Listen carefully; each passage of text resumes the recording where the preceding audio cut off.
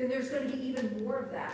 But it's not all going to happen today. It's going to take time to build the trust that's necessary to get to the stuff that we never deal with, which is why we've been running back and forth and all around, doing and saying and living in the same kinds of ways for 50 years certainly, but much, much longer.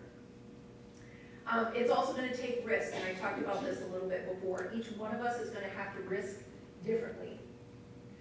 Sometimes when we're doing trainings on privilege, and especially white privilege, what we'll do is when we get to that section where we're talking about white privilege, we'll have all the white people sit in the center of the room, people of color around the sides of the room, and the people of color watch the white people as we talk about white privilege. It's a thinker. I'll just let that settle in the room for a minute. So, often, for white people, it's very uncomfortable for us to talk about white privilege, even with each other, let alone with an audience of people of color waiting to hear what we're going to say about it. It makes us feel very vulnerable. That's risk for us. It's not the only risk.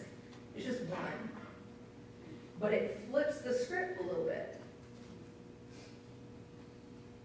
When we think about what does it mean for us to come into these conversations, if someone has been on the receiving end of racism and then is asked to share what that means to them or what that felt like to them, that's an incredible amount of vulnerability in a room where we haven't quite figured out what the trust level is yet.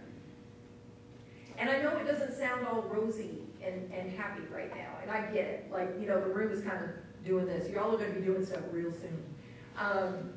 But it's important. It's important. Risk is a huge part of this, and it looks and feels different based on our racial identity and the experiences that we've had as racialized people.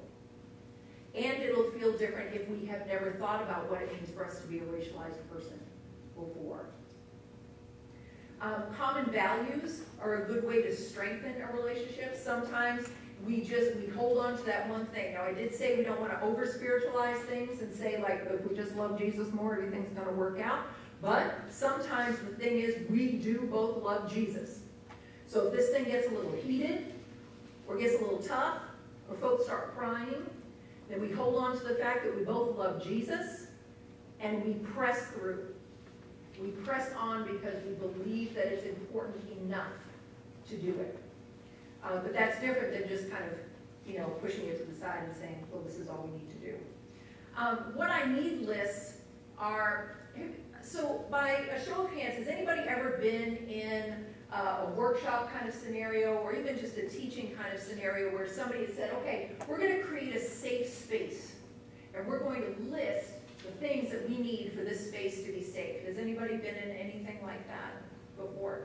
Okay, so these are kind of lists that say this is what I need in order to feel safe in this room. Those actually can be different based on our racialized experiences. So if we were just going to do a workshop today about what does it mean to create safe space for conversations where we have people with different racial identities in the same room, this is what I would do. I would have one list that we would start with. That would be our core list. And it would be the list where everybody would kind of join in and say, this is what we need in order for us to feel safe. Then there would be a second one, a second list, that would be only for people of color to create. And that would be the ally list. What do you need in this space to feel like the white people are your allies today? And that's a very specified list. Now, these are not the only two lists, but there are two lists. Because often what happens is the one safe space list goes to the dominant group.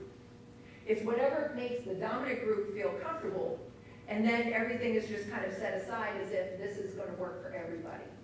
So whoever happens to be minoritized in the group, however that works out, ends up having to submit to the dominant list. So if you're in a relationship with somebody, or building this relationship, and you've decided decided on a similar purpose, and you've decided that this is what you're going to work on, and you've got some common values together, it's time to get honest about what you need from each other in order for this thing to work. And that might be the work in and of itself, and that's okay too. And then I'll just say costly grace. Costly grace is the kind of grace that takes risk and says risk is part of this. This is not grace that just covers over things and says, well, you know, thank God we've got grace. Because this is going to take the grace that only God can provide, and only God can come in and create something that we haven't been able to figure out how to do on our own. Whew. Okay, so my first career was in fitness. For 15 years, I taught fitness classes and things like this, so I'm just going to have a little throwback right now. If all of you could just take a nice deep breath and exhale as loud as you can. Okay, now with some, like, you know, some voice. Okay, so now it's just not just, right, letting it out, but like some, oh, like whatever needs to come out, okay? So nice, deep breath, like shoulders back, and go! Awesome. I think that was kind of good, so I'm just going to ask you to do it one more time. Okay, go. This is for the money. Go! Yes. Okay. Woo! Okay, so now it's time for y'all to go to work. And you're ready, because I just warmed you up, and that's what we do in fitness, so there you go. Okay, so today, our focus for today, can you remember which one this was? Yeah, really listening. So on the Disney Channel, there's this, I'm trying to remember what the name, Full Court Miracle is the name of the Disney movie. And in the Disney movie, there's this little ragtag group of basketball players, and they're like in middle school. And one of them is kind of good, but he's selfish. And he wants to go to the championship, and everyone's like, we're not going to the championship, we're not good. And he's like, we'll go to the championship. And they get this coach to come in, right? And so the young guy who really wants to go to the championship works with this coach, and the coach comes in and says, okay, fine, I'll work with y'all. And he comes in to work with them, and he says, look, in the short amount of time we have together, all I'm going to be able to do is get you in a good condition. So we're going to do conditioning all this time together. And they're like, conditioning? How is conditioning going to get us to the championship? And he's like, all I have is this time together with you, and this is what I can do with you, conditioning. Listening is the conditioning of this period. If you only have a short amount of time to be with somebody or to start this process, listening is the place to start. So we're going to do some very specific exercises to help us get into the listening mode. Okay.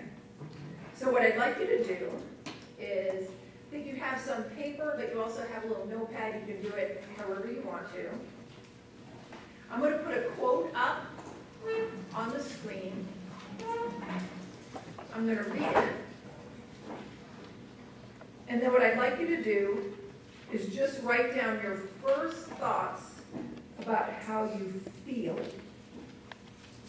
Just how you feel. First thoughts. No one else is going to see your piece of paper either. Let me say that. So the engagement that you'll have afterwards is not going to be share your piece of paper with your partner and expose your paper. No, it's not going to be that at all. So if we're talking about self-reflection and we're talking about the work that we need to do to know ourselves, the best way that this works is if you don't guard what you write. Because you can just stick it in your pocket. Nobody has to see this piece of paper. Okay? Here we go. No one is asking you to apologize for being privileged. People want you to stop using your privilege in ways that require an apology. No one is asking you to apologize for being privileged. People want you to stop using your privilege in ways that require an apology. So, Michelle, Yes, you want us ma'am. to write down what I feel in response to that? Yes, ma'am. Thanks. Yes. You're writing down your response to how you feel hearing and reading this quote.